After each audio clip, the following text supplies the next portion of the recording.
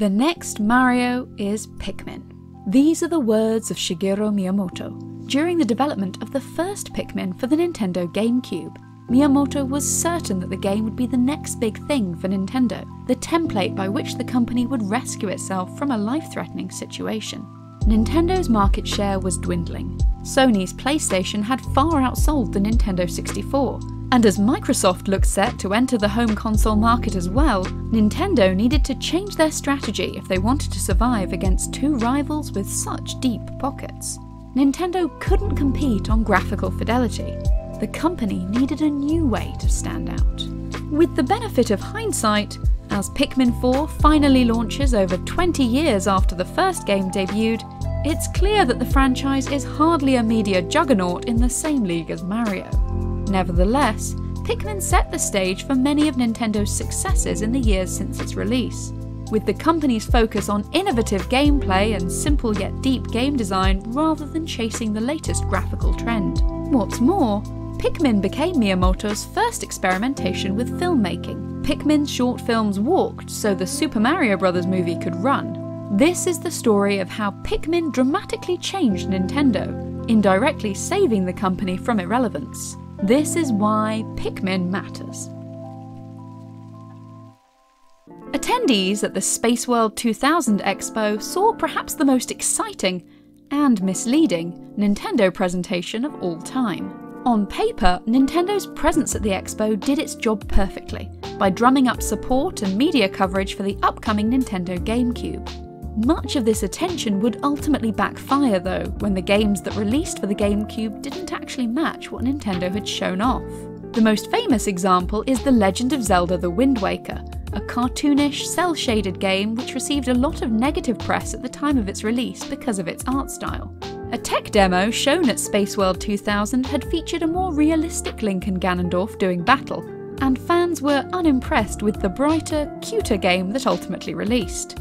Fans had assumed that the demos shown off at Space World were representative of actual games that Nintendo was making, but the presentation merely showed ideas that had yet to crystallize into their final forms. Case in point, Mario 128, a game which Shigeru Miyamoto had been talking about to journalists since not long after the release of Mario 64. The demo showed off over 100 small Marios running around in a single environment, an impressive feat that wouldn't have been possible on the Nintendo 64. Miyamoto had in his head the idea of a game about directing hundreds of characters.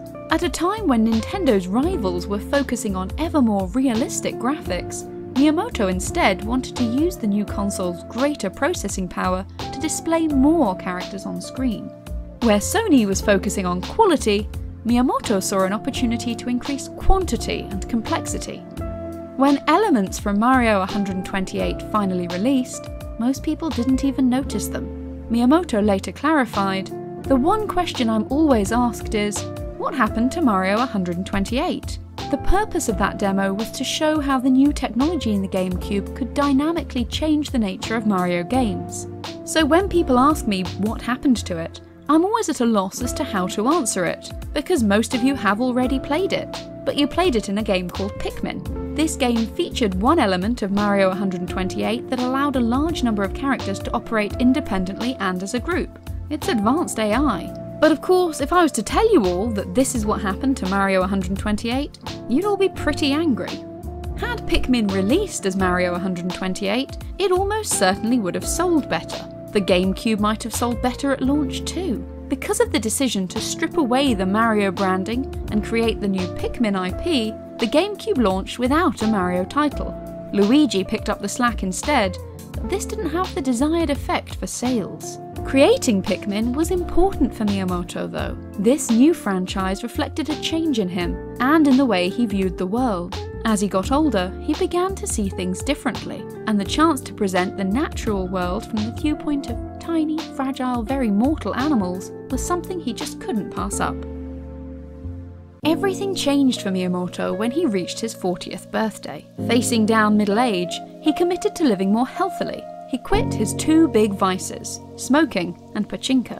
In their place, he decided to exercise more by taking up swimming. What's more, he decided to surround himself with the natural world by spending more time in his garden. It was here as he contemplated the world around him, that Miyamoto had the idea for a new game that would define the next era of his life. He watched a line of ants working together and decided that this was it. He wanted to make a game about tiny creatures who work as a team. He later said, "Ants, as you know, always have a leader and tend to be carrying things. And as they move, they create a kind of rail. And I started thinking about a game with lots of small people carrying things in a line, following a leader, with everyone going in the same direction." When we think about video games, we always have the idea of a start and a goal, and it's like a race between individual players, who can make it and who won't. And I thought, why does it have to be a competition? Why can't everyone just move together in the same direction, carrying things as a team? Who made these rules in the first place anyway? Pikmin was a rejection of the gaming trend of the moment. Shooting games were becoming more prevalent than ever before. Before long, games like Halo would come to dominate the console gaming conversation. Miyamoto's desire for a friendlier game about cute little ant-like creatures stood in direct contrast to this. Pikmin wasn't just intended for entertainment though. Miyamoto wanted to create a game that taught something. About life, about caring for others, and about facing death and moving on from tragedy. In 2014, Miyamoto, along with 4 assistants, met with members of the press in the luxurious Mandarin Oriental Hotel in Tokyo. The occasion? The premiere of 3 short films, all about Pikmin, in a move which would pave the way for the Super Mario Bros. Movie and one of the highest grossing animated films in history. In an interview at the screening, Miyamoto explained exactly why Pikmin matters so much to him. He said, "In Pikmin, the characters die, but they're reborn, or new life appears in their place, and this is how nature is.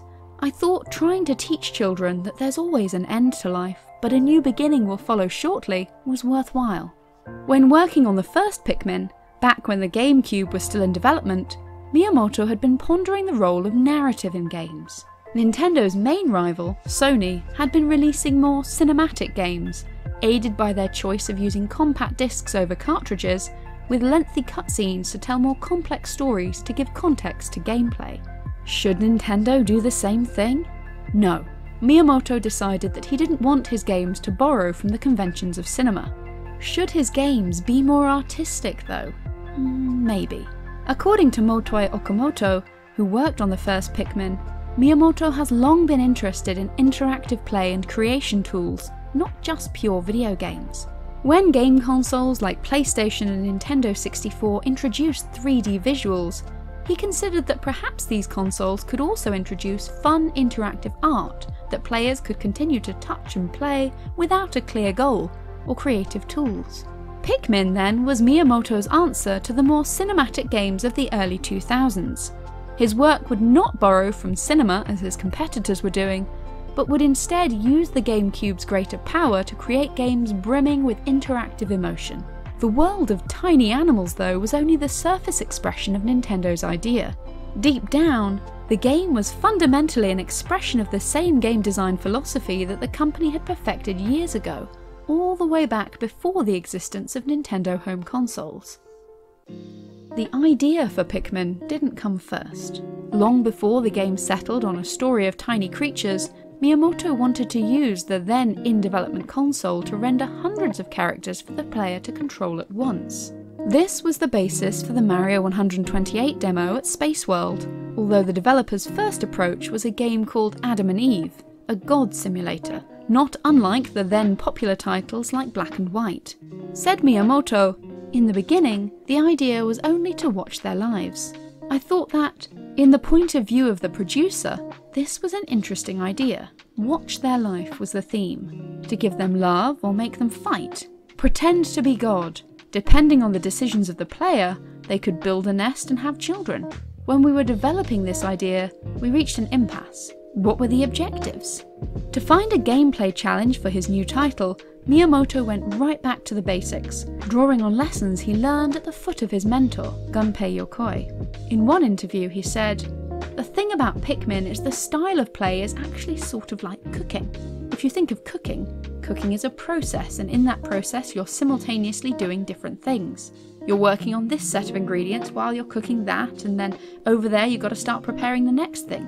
so it's a matter of managing these different processes together. The gameplay in Pikmin is very much like that. This is far from the first Nintendo game to use this kind of gameplay. Many of the company's earliest titles are built on the idea of multitasking to complete several relatively simple objectives at once.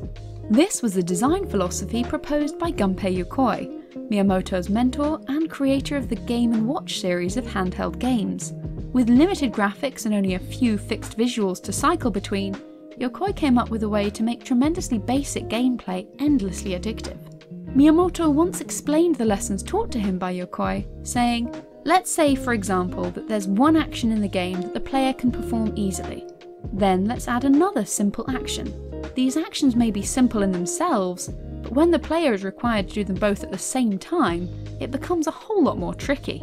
This philosophy was at the heart of what Miyamoto wanted to achieve with the GameCube. Pikmin then was an attempt to take Nintendo's core game design philosophy and expand it endlessly, creating something soulful, thoughtful and artistic. But Pikmin wasn't actually Miyamoto's idea.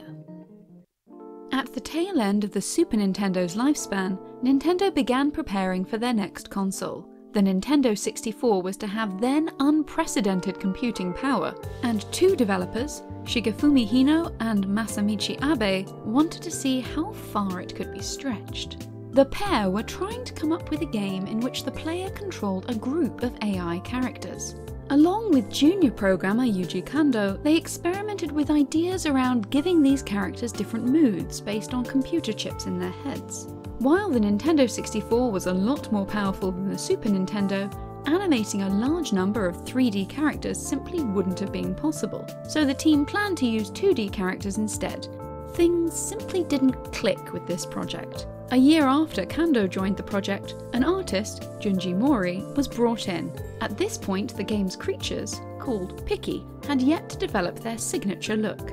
It was Mori who, inspired by Tim Burton and the French animation La Planète Sauvage, came up with a wiry, bug-eyed Pikmin design that the team fell in love with. While the design of the world was universally popular among the team, the limitations of the Nintendo 64 made the project unfeasible on this hardware, and the developers really weren't certain how to turn what they'd created into an actual game.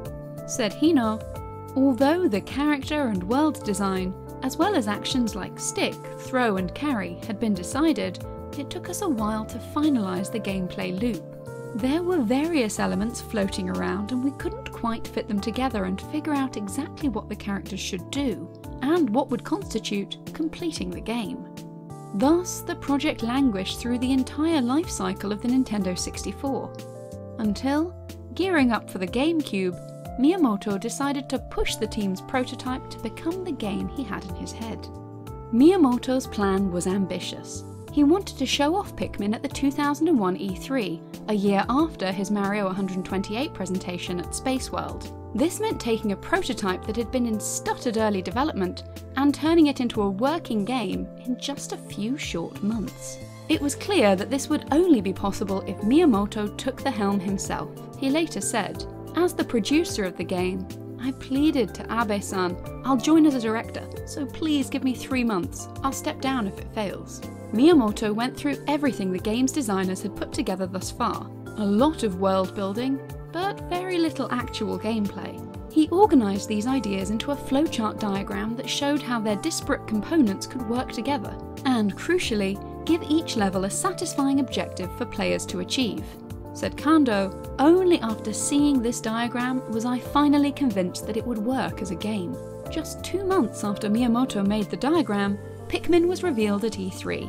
Right up until the last minute, Miyamoto kept making changes to the presentation, asking for tweaks to the game's trailer. While Miyamoto announced the game as if Pikmin was ready to play, behind the scenes the team knew otherwise. They had created just a single level at that point, specifically for E3, while the rest of the game had yet to be finalised. Miyamoto, though, was unconcerned. He had faith in Pikmin. He said, "In my defence, I made the announcement because I believed we could pull it off. I was confident that we'd finish the game." The first Pikmin game didn't meet Miyamoto's expectations. From a design perspective, it hadn't been possible to get more than a few dozen Pikmin working in a game level at once. Miyamoto had hoped for far more. From a sales perspective, Pikmin was far from the groundbreaking new IP that Nintendo had hoped for. The game won a dedicated cult following, but Miyamoto was determined to try again, and again, and again. Now, after a decade of promising Pikmin 4, Nintendo has finally released the long-awaited game. Meanwhile, the mobile game Pikmin Bloom has brought the series to mobile, making it accessible to the world's smartphone users. More broadly, the lessons learned from the Pikmin franchise have helped Nintendo to carve out a niche in the modern era of gaming, as the company aims not to compete with rivals, but rather to use the technology available to create innovative, experimental games that don't follow an established formula. While Pikmin may not have the clout of some of Miyamoto's other creations, it certainly achieved its goal of transforming Nintendo. Said Motoi Okamoto, "I understand what Miyamoto meant when he said the next Mario is Pikmin. Pikmin was his launch title for GameCube, and is now seen as one of his masterpieces. He'd created a great game with Mario, and was trying to again create the next big thing in games. The moral of the story is that the world is more interesting and varied when we work together, but don't all follow the same path along the way."